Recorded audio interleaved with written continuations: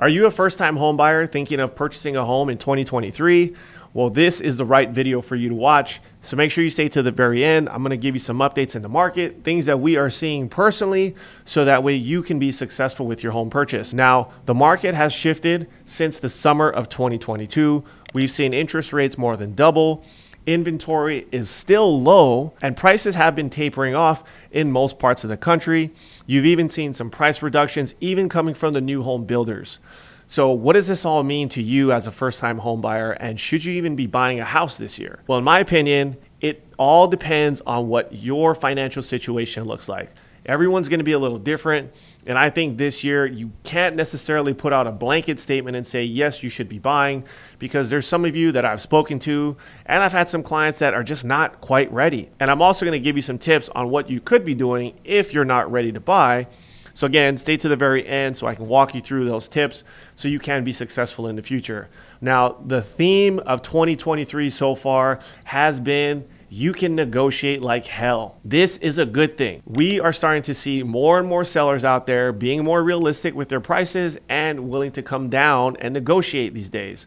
Again, if you think about what happened during COVID, you couldn't negotiate. This was the theme during that time of season when you were buying. You couldn't negotiate, you couldn't ask for anything, and you better have had a ton of money to come in over above the asking price so you can get into your house. But now think about where all those guys are today. Most of them, if they didn't put a lot of money down, are probably upside down in value on their home simply because they were chasing the 2% interest rate. Now again, today, interest rates are in the 6 and 7% range, but the sellers are willing to talk. That's a huge advantage for you as a first-time home buyer. I have 2 people in my office that are trying to flip a house right now, and they literally talked the seller down about $60,000 off the list price of the house. They got a deal on it. The house was listed for about $390-ish, and they got it for about $330. And I think in any market, regardless of interest rates, that would be a great deal. So they're going to make some money on that house, and those are scenarios that you could be experiencing too, but you just got to have the right team in place. And if you've been on my channel for a while, you know that I stress strategy and I stress having the right team by your side to make this happen. So if you're in the market to buy, just know this. You can negotiate. You can negotiate anything and everything you want. You want the seller to pay your HOA for a year? Ask them for that. You want the seller to cover your closing costs? Ask for that. You want them to come down on their sales price? That's on the table to talk about. So make sure you get a realtor that knows how to negotiate. This is something that is so critical in the buying process that not a lot of real estate agents know how to do. And I say that not to throw shade at them, but most realtors are not closing multiple deals every single month. In fact, some of them don't even do a deal every quarter. So if you're not doing a high volume number of deals, how can you know how to negotiate? It's not going to happen. So make sure that if you are working with a realtor, do your due diligence, ask them how many deals they're doing, ask them about some of the latest wins that they've had so you can see what type of negotiating did they accomplish for their other buyers.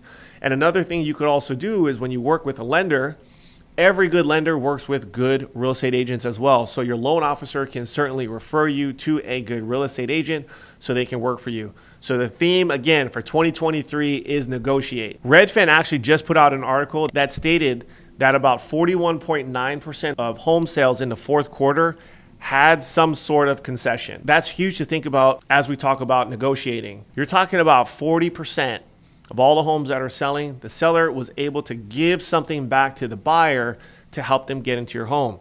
This is why this year, if you are looking to buy, this is going to be a huge help, because if you don't have a ton of money saved, maybe you're limited on closing costs or your budget to come to the table with, this is where the sellers can help you get your foot in the door. Now you might say, well, Sean, I don't like the 6% rate. Okay, that's fair. A lot of people don't like 6%. But again, if you look back over the last 50 years of where mortgages have been tracked by Freddie Mac, you will see that the average rate is about 7.5%. Now, of course, prices were cheaper back in the day. However, this is where you got to understand, you just got to get your foot in the door. So you're not going to buy at the most perfect opportune time. I don't know when that will ever happen, because there's always something that could deter you from buying. Let's go back and look at during the housing crash. A lot of people did not want to buy homes during 2010, 11, and 12, even though that was the bottom of the market. You didn't want to buy a house because Homes were beat up. Many of the homes that were being sold were foreclosures. And here in Las Vegas, about 60% of all the transactions were cash buyers. And guess who was buying? It was all the investors. So even though you might sit back and be like, oh my God, that guy made a ton of money on his house, I would have bought 3 houses back then. No, you wouldn't have, because interest rates are about 7.5%. And when you walked into a house, the house was so trashed, you probably wouldn't want to do the renovation yourself. I've seen houses where the homeowner that left the property literally poured concrete down the bathroom drain. They poured it down the kitchen sink drain, literally ran the water and left. That's how crazy it was. People would spray paint all over the house. They'd knock holes through every single wall. They'd steal the AC units. So there was all these other external factors that were taking place during that time that would have prevented you from buying. And not to mention, the media, all they talked about was that Las Vegas, Florida, California were some of the most highly touted foreclosure parts of the country. So what did that say? They said not to buy. There's more foreclosures in Las Vegas. Don't buy. But you know what? When I was doing loans back then, we were financing single family homes for like $80,000. There were condos that were being sold for like $20,000. It was insane. I had clients that were investors that were literally coming to town and saying, Sean, you can finance 10 mortgages for me. I'm going to buy 10 houses this weekend and you just take care of it for me. Those guys saw the opportunity, but many of you probably could have bought back then and you didn't. Now, again, 2020, interest rates were 2%. How many of you sat on the sidelines? Because why? Because so many of you thought that interest rates were going to go to 1%. Oh, I'm not going to take 2.5. That's too high. I want 1.5. That was insane. I remember having these conversations with people that did not want to buy or refinance. So what'd you do? You waited on the sidelines. But everyone else bought before the frenzy happened, locked in a really low interest rate. So then you missed that boat. And now we're in another opportunity where the sellers are willing to literally offer you almost, the article says here on Redfin, 41% of the sellers are willing to contribute something to close. Huge opportunity. 2 ways to look at the glass, as always, half full or half empty. So you have to look for opportunity. Don't get caught up in the media. Don't get caught up in all the negativity, because if you're all about that, you might as well leave my channel now, because I will never talk about losing. I don't believe in losing. I believe in winning, and there's always a way to win a deal. Now, as a first-time home buyer, you have to realize that rates change every single day. This is something that many of you aren't aware of, and you choose your mortgage lender based on who's got the lowest rate. So the thing you have to understand when you look at shopping around for a lender is that you can either get the lowest rate or the lowest cost mortgage. You have to figure out what means more to you, because if you go for the lowest rate, typically what a loan officer is going to do is they're going to charge you points or discount points to buy your interest rate down. They may not disclose that to you, because there's some guys that are out there that just want to get the deal. So when you call up a loan officer and you're like, hey, Kirsten, what's your rate today? They're going to give you some really low rate, and they're going to charge you probably 2 to 3 points, but they're not going to tell that to you over the phone. And you're going to go decide to go work with that lender. And then 3 weeks into your deal, when you finally look at your loan estimate, because you did not pay attention to everything up front, you're going to realize, like, what is this extra $15,000 charge? Oh, well, that's to get your interest rate, because you told me you wanted the lowest rate. Well, you never told me about the $15,000 charge. And now you've got 1 week to close your deal, and it's too late for you to go shop around, and you're going to close that transaction. That happens every single day. I've had clients come to me after watching our channel that brought us loan estimates that they were being charged over $30,000 for their interest rate. So you either get the lowest rate or the lowest cost. Now, when you get the lowest cost, you're not going to get the lowest interest rate. It may be 0.25% higher. It may not be that big of a difference. So the thing that I always stress to my team when we work with our clients is to make sure you give them several options. We typically give you 2 to 4 options for you to decide, and you can see on paper how the mortgages work out, because there may be somewhat of a hybrid of a lower rate with a lower cost. So you have to figure out what works for you and not just shop for the lowest rate, because I can guarantee you, if all you care about is the lowest rate, you're going to sacrifice service, you're going to sacrifice quality, you're going to sacrifice knowledge. because the guy that gives you the lowest rate, I guarantee you they don't have the other three things. And you can contest me on this, but after 15 years of doing loans and closing thousands of mortgages for people, I know that the guy who has the lowest rate does not have the amount of experience that my team and I have. Now, a lot of you have been waiting on the sidelines because you think that there's gonna be this massive crash in the housing market and values are gonna come down. Well, I'm gonna break it to you right now. I'm gonna ruin your dreams and I'm gonna tell you that's not going to happen. I really do not believe that's going to happen. And the reason being is because we are underbuilt as a country as far as homes go. You can see over the last several months, the builders have been pulling back on their building permits and they haven't been building as many new homes. Because you have to think about when these builders are building, they're thinking 6, 9, 12 months out because it takes them a while to build that house. So if they're reducing the amount of permits that they're pulling today, they are predicting that they may not be able to offload those homes that far in advance in the future. So of course, they don't want inventory sitting on the market because every day a house sits, they're losing money with carrying costs. As a buyer, you have to understand the basic supply and demand, right? They taught this to us at Economics 101 in school. So when you have a limited amount of supply, prices go up. That's what we saw during COVID. You had one house for sale and you had 50 people that were willing to make an offer on that property. Fast forward to today.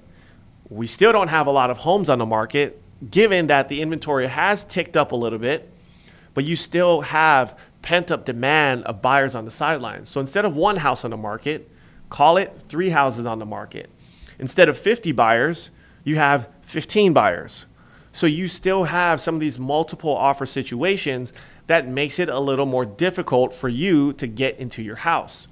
But again, the sellers are willing to negotiate. The sellers are willing to entertain an offer because just like you as a home buyer want the 2% interest rate, the seller wants to sell their house in a week with multiple offers like they did back during COVID. So there's this disillusion between buyers and sellers that want things that don't exist anymore.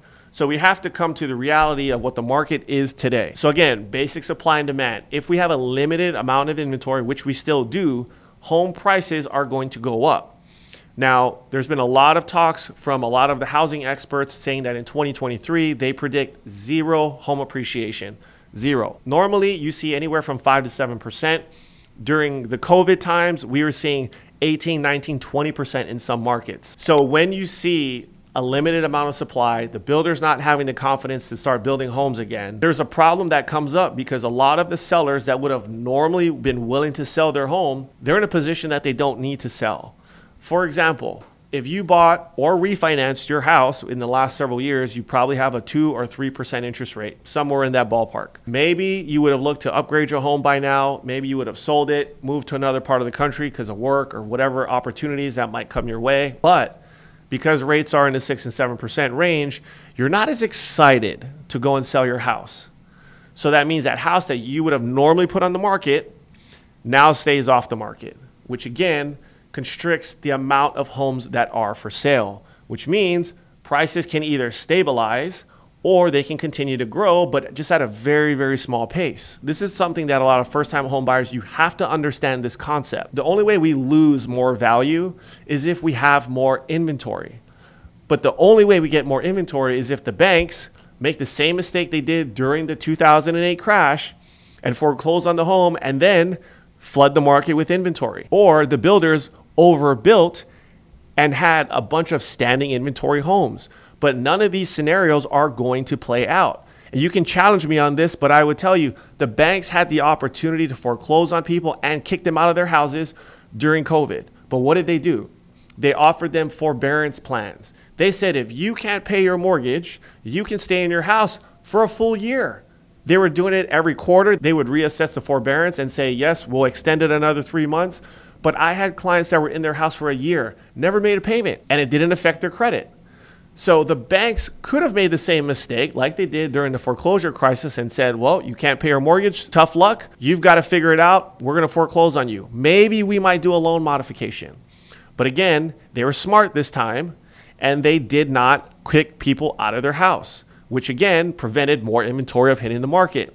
And what did the builders do? The builders didn't go out and say, hey, let's go build 50 houses today because we have this long line of people down the street that want to buy our house. No, they did not build more houses because they knew that the 50 of you that were waiting in line were willing to pay over and above the list price of what they offered. So they were offering lotteries. Now you have to get to the track at 5 a.m. and wait, and hopefully you got your number called. They weren't doing that back in the day. Everyone's got smarter about how they're selling these homes so they can make the most amount of money. And we, as the consumer, we just go along with how they're playing the game, and we're losing. But this is where, in today's market, where you have uncertainty and you have a lot of people that don't want to buy and they want to wait, this is where you, as a first-time home buyer, you can win in this market. And I know there's going to be a lot of people that are going to say, I'm talking crazy right now, but I can tell you from the deals that we are doing, from the people that are flipping houses in my office, from the clients that are getting into houses, that the appraisals are coming in above what we paid for the house, we are getting deals. This is the thing that I want to stress to you. There are deals to be had out there. It's just a matter of, is it going to be you, or is it going to be your friend or someone else that's willing to participate in the market today? Now, as you sit on the sidelines, there's a group of people that are buying homes and they have a massive amount of money and they're doing so. This is the one thing that scares the living daylights out of me, because they are taking away the American dream, which is to own a home. Now, that may have changed over time, but for many of us, this is one thing we've always wanted to do. You always wanted to buy a house, to own a home. But Wall Street and some of these hedge fund investors are getting into the single-family real estate game.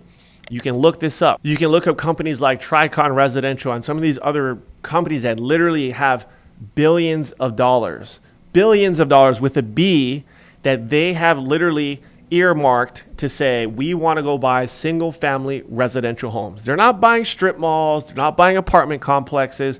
They're buying houses that both you and I would normally go and purchase to either live in or rent. So again, when you have a massive amount of buyers out there, because if you and I decide not to buy, these guys are buying homes. And for all of the developers that are out there that have maybe a few homes that they didn't sell because maybe the buyers backed out of the contract because the interest rates got too high and they couldn't qualify, they are then offloading these homes to these institutional investors so the homes don't sit. So again, the inventory that would have normally have been available for us to buy is slowly getting gobbled up by Wall Street. So when you think about the opportunity that's out there right now, it's actually getting smaller and smaller and smaller as the days go by, because these guys are out there buying anything and everything that fits within their buy box, which is typically the average single family home, which is probably about 3-bedroom, 2-bath, maybe 15 to 1,800 square feet, which fits the mold for a first-time home buyer. So if you don't get your act together, you don't figure out what you need to do to be able to purchase, I potentially think you could miss the entire opportunity to become a homeowner. And this is the thing that scares me the most, because you might be working your tail off trying to fix your credit, trying to save up money so you can buy a house, and maybe the timing is just never working out right. But you need to figure out where you stand today. So even if you watch this video and you're still watching it right now, and you might say, Sean, I'm not ready to buy yet. That's okay. This is why you need to talk to either a loan officer or talk to a real estate agent locally in your market or has knowledge of your market, and find out what you have to do. You have to figure out where you are missing the boat. Is it your credit? Is it your debt to income ratio? Is it how much money you have in the bank? What is holding you back? And for all you guys, put your pride and ego to the side. You can't let that hold you back, because all I have to say is look where it's gotten you so far. Right? If you're 30, 40, 50 years old, you've never owned a house, shame on you. You got to figure it out now. So we got to figure out from ground zero, what's holding you back? Because once we can lay out that plan to then say, if you go do these things on your credit, you start paying this credit card down, maybe pick up a side hustle, pick up a second job so you can get more income. These little tweaks can totally fix your picture, and you might be a homeowner in a year, maybe even 2 years. Maybe it takes a little longer. But any good loan officer is going to give you that advice, and they're going to be by your side for that entire time because they want to see you win. And that's one thing, like I said, in my office with all of our clients, with what we do, we love winning. I don't like to work with people that are down in the market. I want people that believe that they can have an opportunity and they deserve an opportunity to become a homeowner. because we have access to first-time homebuyer programs. We have access to grant and assistance programs that can literally give you money to buy a house. There are parts all across the country that qualify for USDA financing, which means you can put no money down and you can buy a house as long as the home qualifies for that type of financing. There's all these low down payment programs that are out there. You can put 3% down, 3.5%, 5% down. It's almost the equivalent to sometimes what you're putting down for your rent, your last month's deposit, security deposit, pet deposit. All these things are literally comparable to what it could take to buy a house today. So 2 ways to look at the market. You can look at opportunity, figure out where you stand, and now start connecting the dots to be able to get you into home ownership. Or you can be like the naysayers and think the market's gonna crash. I think you're wrong. I think you're gonna miss the boat. And if that's the case, make sure that you are ready to take advantage if that ever happens. I personally don't think that's going to happen. I think that no matter what, the housing market is going to stay strong. Yes, we might see somewhat of a correction, somewhat of a pullback, but I do not see a crash happening. So first-time home buyers in 2023, I think this is the year for you. And if you need more information on the entire process, there's a link below to my first-time home buyers guide that can walk you through that process. Or if you're ready to get started, send me an email. We'll get the application going and we'll get you out shopping for your home. Thanks for watching, and I'll see you on the next one.